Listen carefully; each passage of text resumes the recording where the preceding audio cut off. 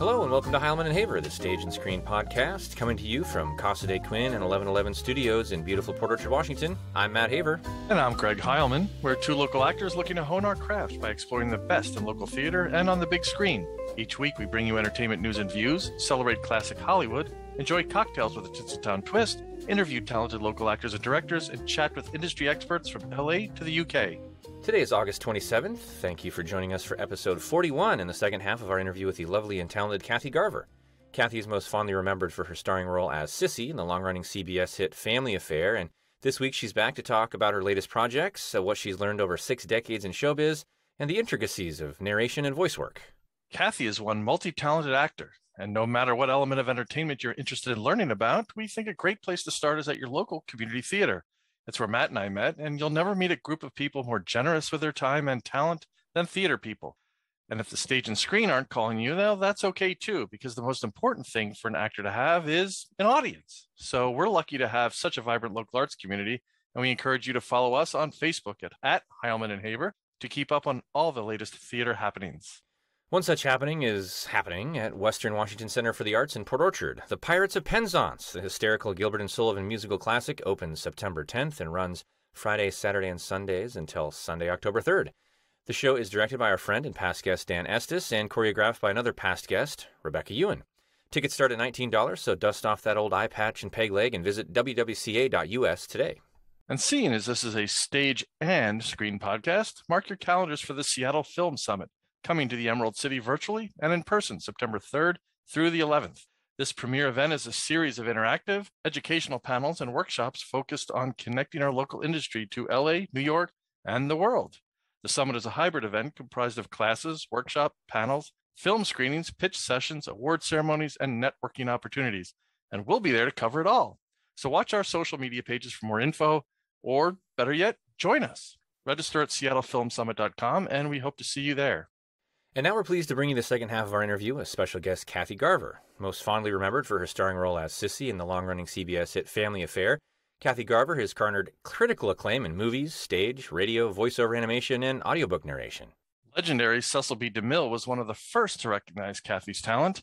Originally hired for a small part in the epic motion picture The Ten Commandments, Kathy was noticed by the great director, who had special scenes written into the movie to highlight the little girl. During her teenage years, Kathy added radio and stage to her burgeoning film and television career and was a freshman majoring in speech at UCLA when she was cast in Family Affair to star as Cissy alongside Brian Keith and Sebastian Cabot.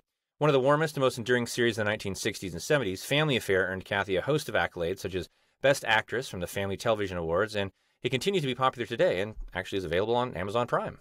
And today, Kathy is an active, accomplished, and versatile actress, appearing in such films as Sweet November and The Princess Diaries. Kathy is also very much in demand for her numerous vocal characterizations and is best known as Firestar, a mutant superhero in the Spider-Man and His Amazing Friends TV series. She is also a regular at comic conventions and autograph shows where she greets her many fans. Kathy also added author to her long list of accomplishments. Her first book, The Family Affair Cookbook, was a tasty trip down memory lane, and her 2015 memoir, Surviving Cissy, My Family Affair of Life in Hollywood, was just released in paperback. This year, Kathy has 2 more books scheduled for publication, TV Dinners with a Side Dish of Stars, and to celebrate the 55th anniversary of Family Affair, a pictorial scrapbook, will be released in September. Currently, Kathy can be seen on her YouTube channel cooking show, Cooking with Kathy and Scott, and she'll soon be launching a podcast called All Things Classic with director, writer, and producer John Norton. Kathy's voice has been heard in Apollo 13, which was awarded the Academy Award for Sound, by the way, Ransom, Backdraft, and Jingle All the Way, all directed by Ron Howard. And she's also recorded over 80 audiobooks for Brilliance Audio, Dove, and Listen and Live. We rejoin Kathy now at her home in Bell Canyon, California. You've narrated, like you said, 80 plus books, including your own memoir, Surviving Cissy, Patty Duke's autobiography, In the Presence of Greatness, and one of my favorites on your list, The Art of Spooning. I love that. Something we could all use a little instruction on, I think. But when it comes to doing fiction, I'm listening to James Ellroy's book now, This Storm, his second L.A. quartet. And the narrator switches in and out of voices so quickly. Or you think of someone like Jim Dale, who narrated the U.S. version of Harry Potter. How do you keep track of what voice belongs to which character? Are you highlighting? Is there color coding? From a technique side, what does that look like? when I first started out, I color coded everything. So I highlighted them all. Now, the main character would be in yellow, and the girls, not to be sexist, would be in pink. The boys would be in blue. There would be purple and green, for the main characters. And the subsidiary characters, when I was going down, I would do just a quick thing of the character is a person I know. So I would put in the left-hand column Beverly, and then I would say Jim, and then Beverly, and then Stuart, and all those people. Beverly, why do I have to be in your book like this? Because, honey, that's what she's doing. But why is she doing that? Well, because it's her career. I don't think it's her career. Why not? So once you've done more of them, then you can go immediately, and you don't have to look back to your color coding. But at the beginning, just as analyzing a scene, you would say, okay, this character has those particular characteristics. And there's a whole big thing about if you were developing a character, but it's worth it if it's the main character. So then you would say, okay, this is the voice pattern of the character. So this is a 30-year-old woman, and she has some children, and she lives in Bell Canyon, and she's very soft, and she's very subtle, and she speaks with their tongue at the top of her palate, and her lips are soft, and she her attitude is just to be kind to people. Not particularly my character, but there's the character. So you're developing that character, and again, like Barry King would say, you forget, and James Mason, forget all of that. And when you come to it, you say, well, I already know that character. And then you just do it. And then, as I say, when you go bump, bump, bump, bump, to me, I write in the left-hand panel, or now, of course, because I've been doing this for 20 years. Now you just go on your screen, and with the highlighted copy there, and then you can highlight it that way. This is taking me reading stories to my son when he was a baby and using a different voice as a porcupine and a duck and all that, just to the next level. Exactly. But that's, and that's what, a beginning voiceover class is that we all have different voices inside of us. Like if you were talking to your loved one, you're going to speak one way. If you're talking to your boss, you're going to speak another way. You're talking to your child, you're going to speak another way. If you're talking to your, dog, come on, Cubby, come. So already you have 6 voices. So it is not as awesome, and difficult as it is to be able to make a lot of different voices. Like, you already have a porcupine, and you have all kinds of things, Greg, that you're able to do. And it's that, and again, and another little hint is that you always put that you're talking to someone. You're not just reading lines, and this is like, I'm talking to Matt. I'm talking to Greg. Well, I'm a porcupine. I want to know, do you think I'm a little prickly or not? What do you think? Come on, Greg, you're not talking to me. So you're actually talking to someone. One of the things Matt and I have tried to weave into the podcast, among other topics, is the future of some of these roles and technology, of whether technology can replace or not replace. We talked to Greg Barbanel, a Foley artist, about can technology replace a Foley artist? This is another one of those things that, because there's so much emotion with your character building and that you have to capture within a voice, I don't know how technology would be able to, take the place of replicate, exactly, of a voice artist. I agree with you, of course, 100%, because it is robotic if you have a technological voice. And not only that, it changes, and there's a different response. And that will be based on what the other person has said to you, how that makes you feel, how that makes that character feel.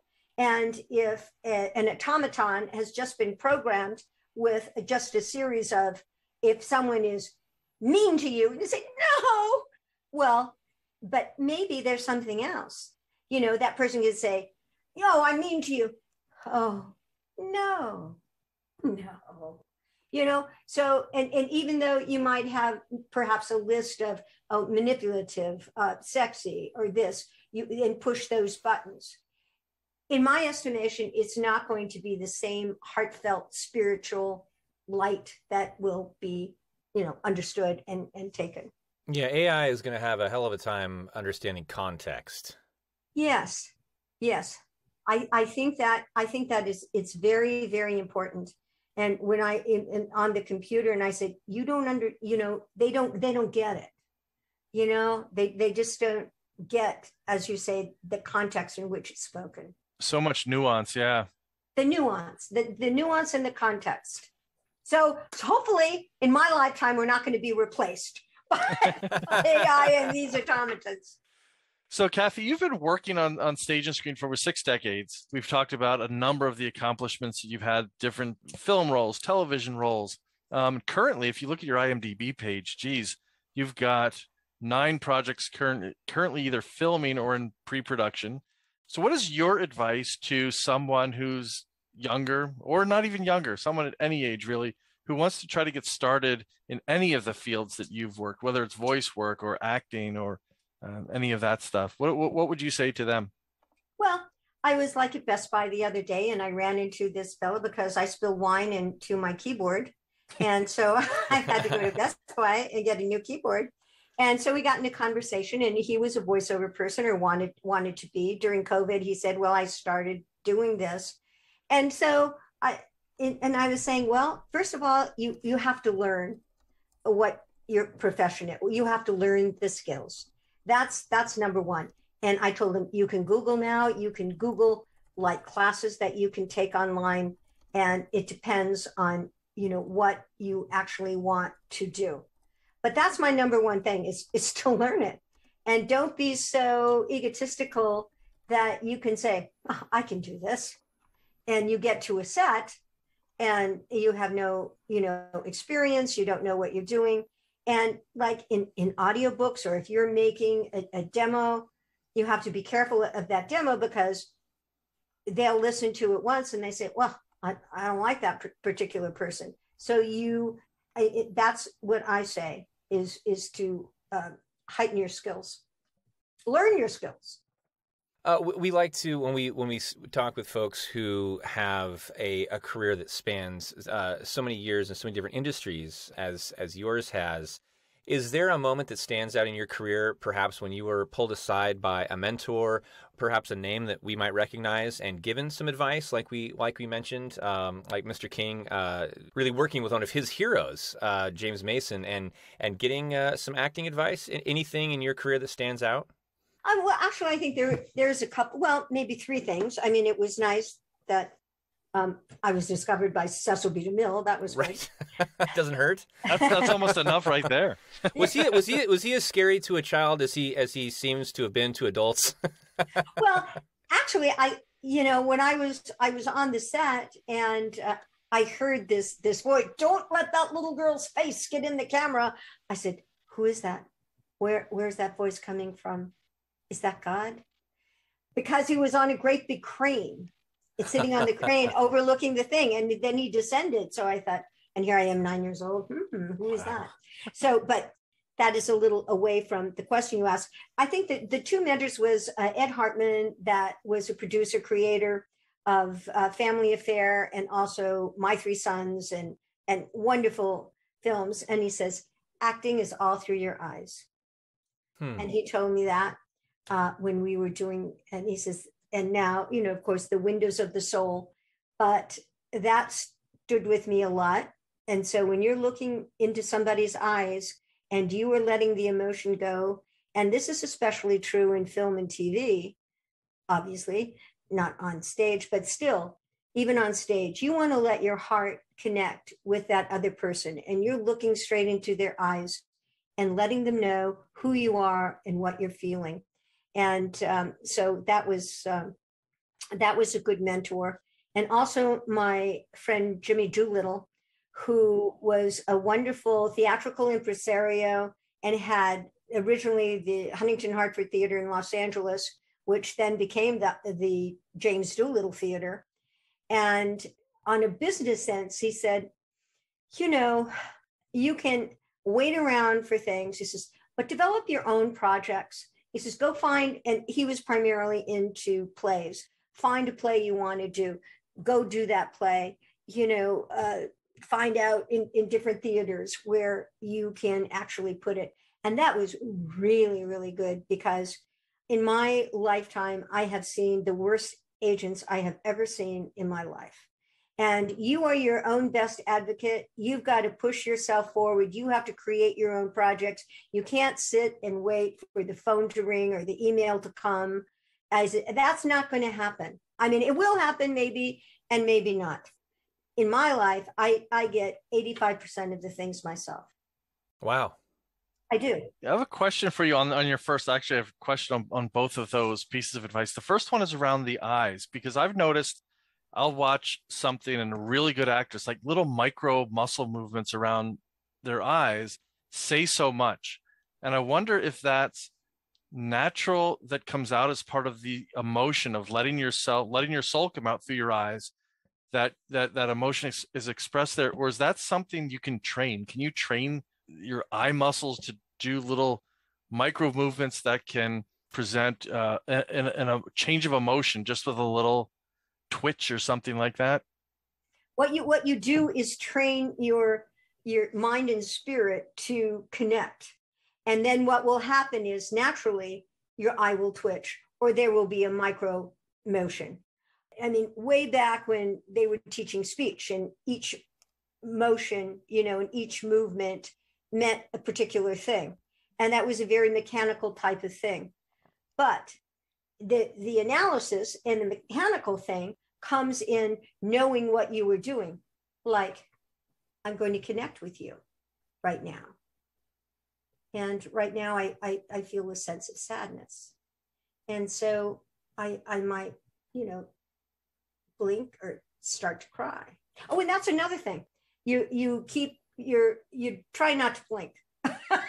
and again, these are skill tactics that one learns, and that's better for a close-up. You're not going to be going like this when the camera is there. So it's a compendium, and it's a knowledge of putting like the left and the right brain together, where your analytical side is going to join with your emotional side to be one. So you know that you can't move when you're in this frame. You know that you are going to connect through your eyes, and then you let your emotion take care of it, and then it will just happen. Daryl Hickman, Dwayne Hickman's brother, is a wonderful teacher. I took some classes, and he wrote a good book, and it's the unconscious consciousness of acting. So it's a conscious being, and then you are unconscious and letting yourself be. Interesting.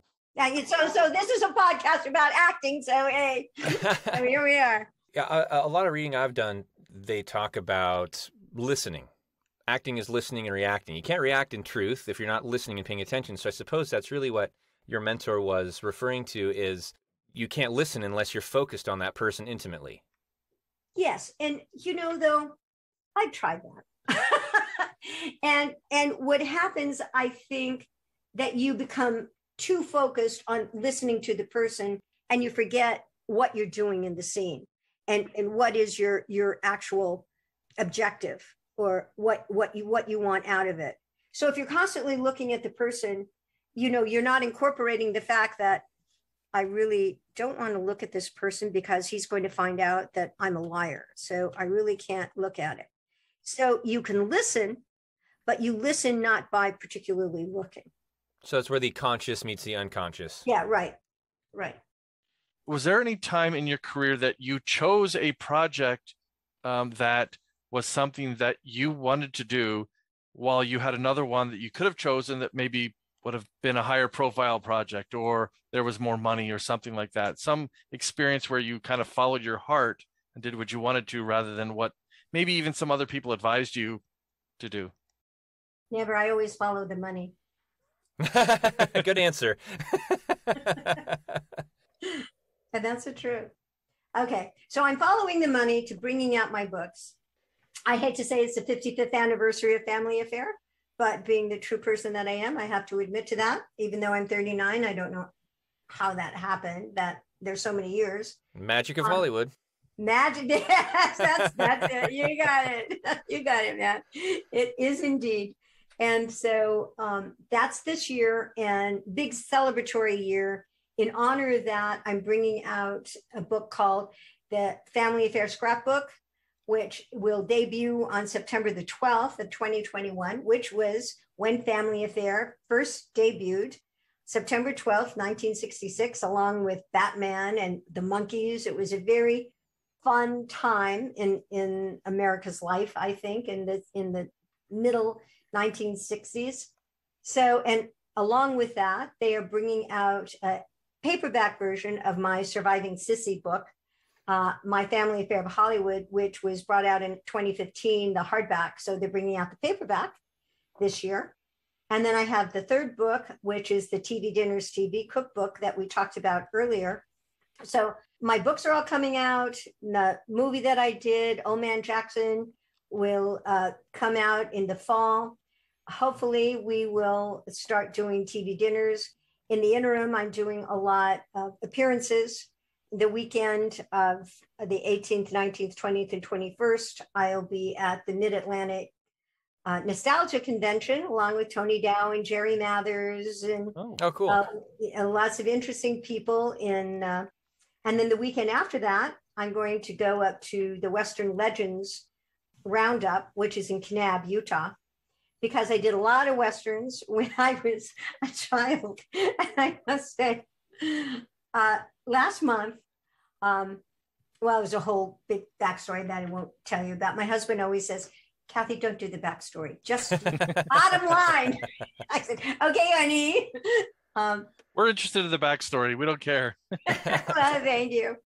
Well, then a year ago, I went on an audition to be a spokesperson for Silverwood, which is in Idaho. Right. Yeah. Silver Wanda spokesperson. And I would ride a horse and come in and say, everybody come to Silverwood. So I didn't hear from these people for a year because there was something got in the way, like a little pandemic. So they closed the amusement parks. Well, it came up anyway. So that's the backstory. Last month, I went to Idaho. I had to ride this horse. Now, you know how old I am, 39. So I hadn't ridden a horse in like 12 years. But being an actor, you say you can do everything, right? You Absolutely. Can. I can ride a horse. I can skydive. I can, sword fight, whatever you want me to do.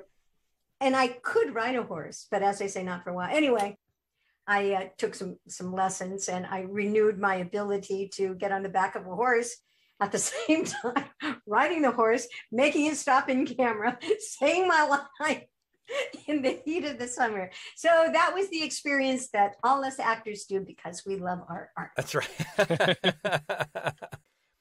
What's the best place for our listeners to find?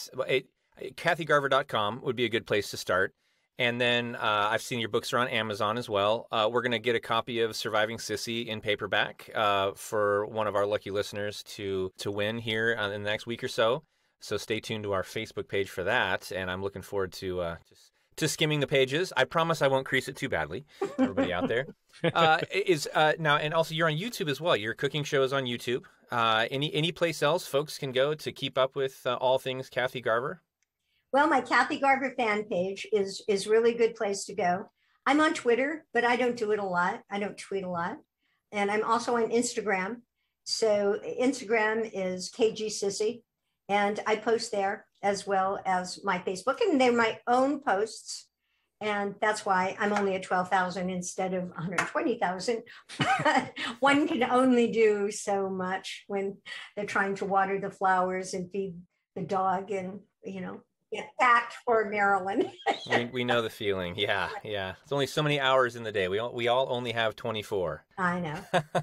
Well, we've sure enjoyed our time together, and thank you so much for joining us. Tell Wally and the Beeve we send our best next week, and safe travels, and keep us updated as those books are released, and we'll get you back on. Will do. Thank you so much. All right. Thank you. Thanks, Kathy. Thank you again to our guest, Kathy Garver. You can find out more about Kathy's career, order copies of her books, and keep up with her latest projects at KathyGarver.com and at Kathy Garver fan page on Facebook, both linked in the show notes. Join us next week when we'll be joined by documentary filmmaker and adjunct professor at Bremerton's Olympic College, Mark Evans. Mark's latest project, Clay Dreams, premiered at the 2021 Tribeca Film Festival, and he joins us to talk about his journey as a teacher and the future of filmmaking in the digital age. If you enjoy the show, please make sure to follow us and share the podcast with a friend. Tell them to visit heilmanandhaver.com and tune in on Apple Podcasts, YouTube, Amazon Audible, iHeartRadio, Spotify, and Pandora.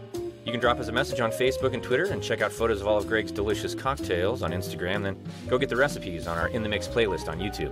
As always, thank you wherever you are for supporting local theater and for joining us here on Heilman and Haver.